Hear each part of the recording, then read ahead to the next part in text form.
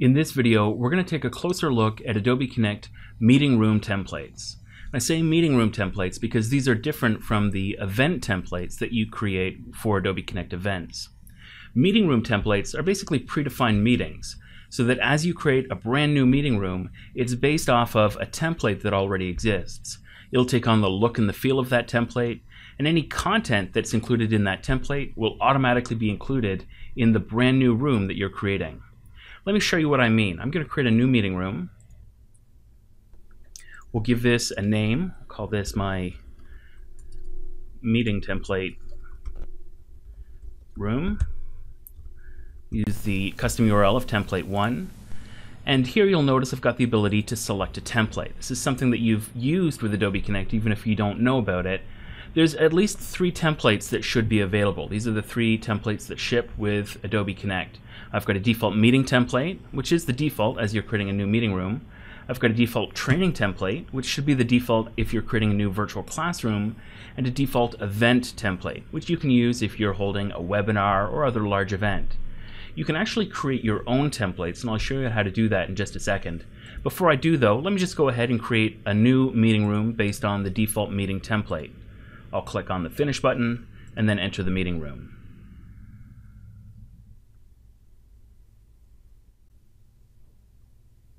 And what I'm seeing here shouldn't surprise anybody who's ever created a brand new Adobe Connect meeting room before. It's a standard room with the 3 standard templates, one for sharing, discussion, and one for collaboration. Now let me exit this meeting room, close my browser window, and head back to my Meetings tab and create a brand new meeting.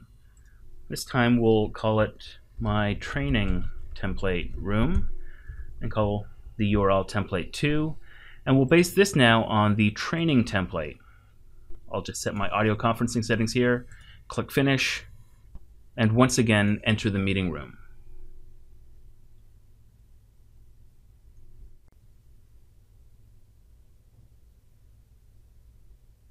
Now we're in the brand new meeting room once again, but you'll notice the layouts to the side are completely different. Instead of a sharing, discussion, and collaboration layout, I've got a lobby layout, a classroom layout, and an analysis layout. Now, there's no additional functionality here. These are just different arrangements of pods that we've defined for the system templates inside of Adobe Connect. But you can create your own. So if I want to adjust my own template, create my own template, I can do so by changing it up, changing what these layouts look like. Let me go ahead, for example, and delete this analysis layout. I'm going to add a new layout. Let's create one completely from scratch. We'll call it Q&A, and I'll click OK. It's going to be at the bottom of my layouts. This is something that persists, the order of the layouts, the content that you've got within your layouts. So I can go ahead and populate this blank stage now. This is a Q&A layout, so I'll go ahead and add, let's say, a chat pod so people can ask questions. We'll make that a lot bigger.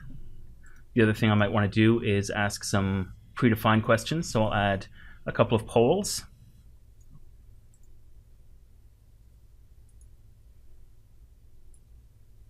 Okay, so I've just created a new layout.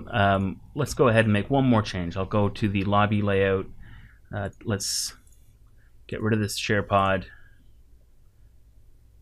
move this chat way up, and add a new note pod to welcome everybody to the classroom. We'll even make that text a lot bigger, bolder, and bluer. Okay, so I've just changed up my meeting room, and this meeting room was based on another template. And that's okay. I want to take these changes and create my own custom template based on these changes. So to do that, I can close my meeting room whenever I'm happy with it.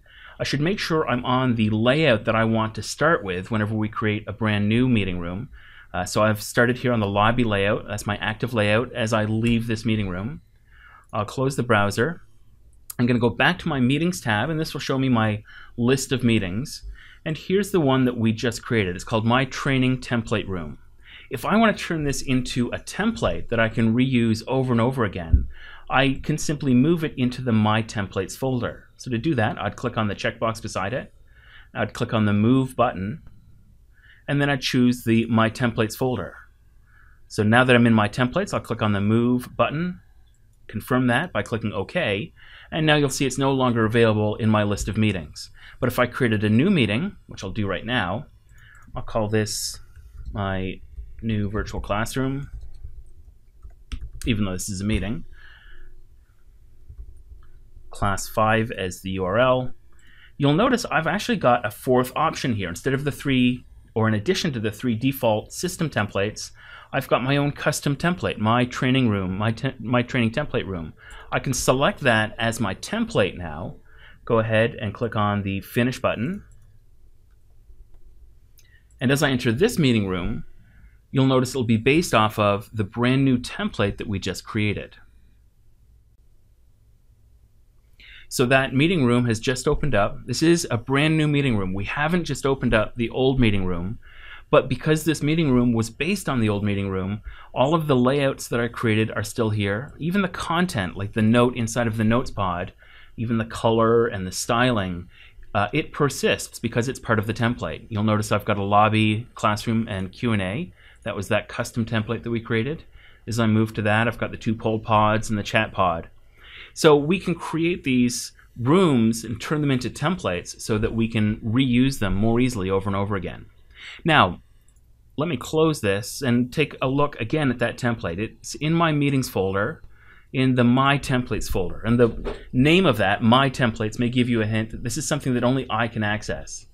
If I want everybody to be able to access this, so anybody in my organization who's creating a new meeting room, if I want to give them the ability to create a new meeting room based on this template, I need to move it into the Shared Templates folder.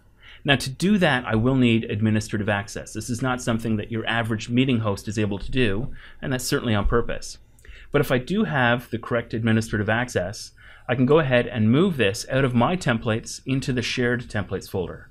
Let me show you what that looks like. I'm going to click on the checkbox beside the name of the meeting template, click on the Move button, and now move from the User Meetings over to the Shared Templates directory.